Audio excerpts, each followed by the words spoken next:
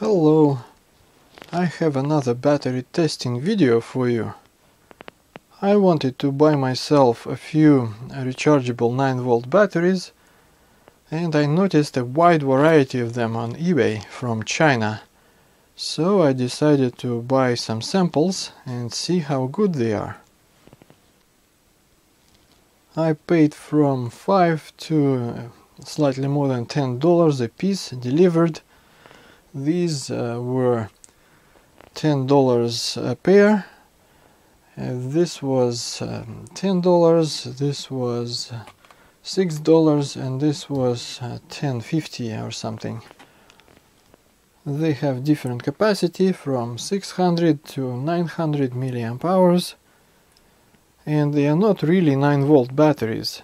They have two lithium-ion cells inside with the nominal voltage of 3.7 volts per cell.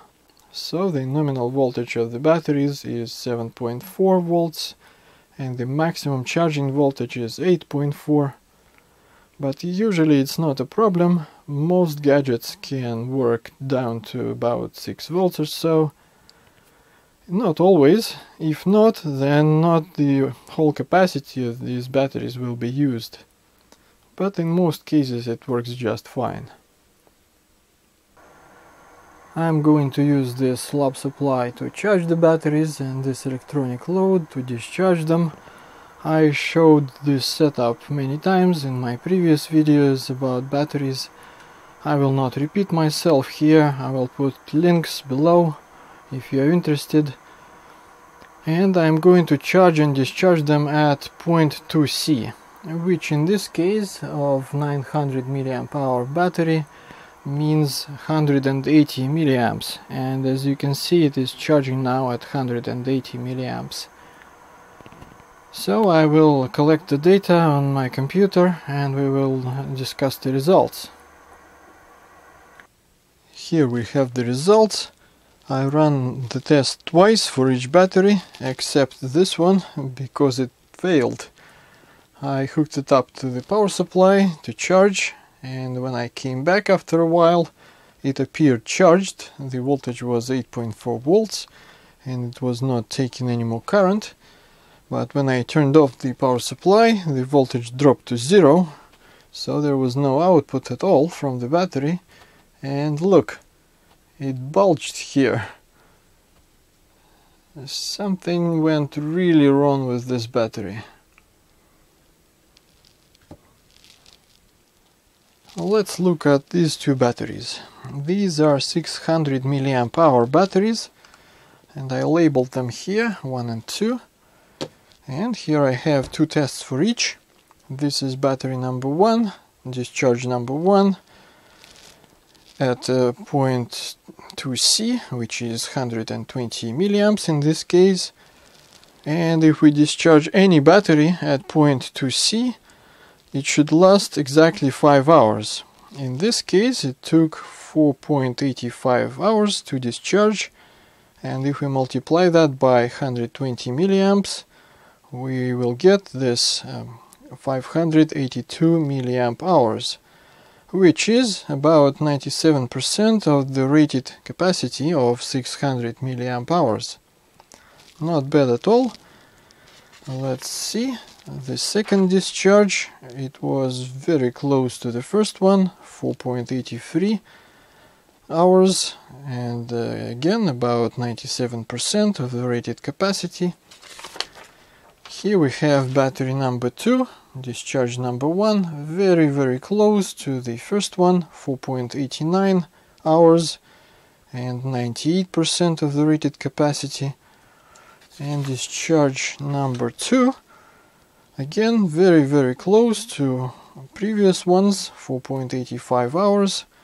So these two batteries performed quite consistently and showed the capacity very close to the rated capacity. Now this one. The rated capacity is 650 milliamp hours.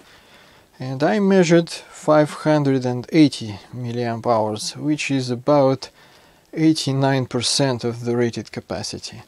This was discharge number 1. And discharge number 2 showed something very close to that. 585 milliamp hours, or 90% of the rated capacity.